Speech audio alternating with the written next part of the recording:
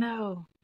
I Yeah. kind of suggested it to my mom, and I thought she was gonna like cry. Have a heart But she attack. loves to give gifts, and I looked And at she can. and she goes, well, if you really want to. And I was like, I could just tell her, I was like, you really don't like that idea, do you? She's like, I mean, I just really like getting you guys things. And I was like, I know, Mom. I was like, well, what if we just drew names and we each only had to do one gift? And I don't feel like I have to do a gift for every single person. She's like, well, that's maybe an idea. And we set a limit, a price limit. Like, I like that idea. yeah, so we might do that. I'm going to pitch it at Thanksgiving and see how it goes over with everybody. Good. But I don't know. I'm at the point in my life where I don't need more stuff. Right. Right. But anything I want, I can get for myself. Yeah. So really all I would really benefit from would be a gift card for fabric.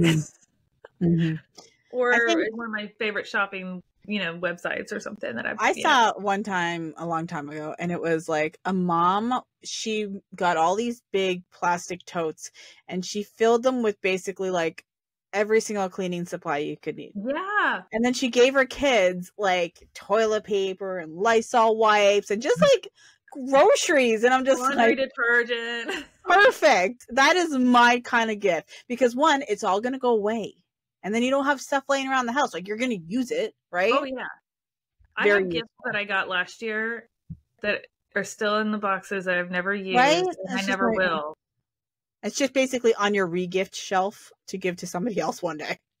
Exactly. Yeah. Exactly. Or put in a yard sale one day. Yeah. Like, seriously. Because, yeah. I don't know. I would rather get nothing. Yeah. Than a thoughtless like gift. Candle. Like, I don't need another candle. Oh my God. I literally have like a stack of candles and they've never been burned. Or another set of like hot cocoa mix. Can we not have that? How much hot cocoa do you think I drink? We still have some from last year. It's probably not good. I'm good.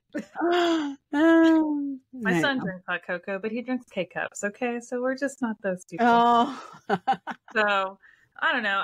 I'm sounding ungrateful. I really am. I feel like when we get to the point where gifts become like there's no thought put into them of who you're buying for, and you feel like you're on the receiving end of something already re-gifted.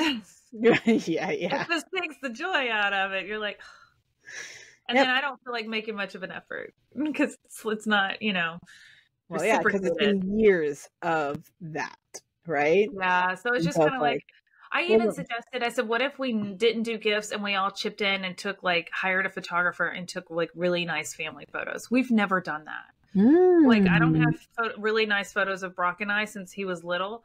I don't have, that's nice. They have a new baby, so they could do professional photos that my mom and dad haven't had professional photos taken in ages. And then we could do them all together as like, all of us together. So I suggested that. Then I even suggested, well, if we didn't do that, what if we all chipped in and like got a cabin in the mountains for the weekend and all went, for a weekend getaway together. We've never done that. We've never gone anywhere as a family together, all of us. So that was, but reality is I can make the suggestions, but if I'm not the one that initiates and makes it happen, it's not going to. And I just I'm tired of making decisions. I don't have it in me to do anymore. Yeah. I don't know.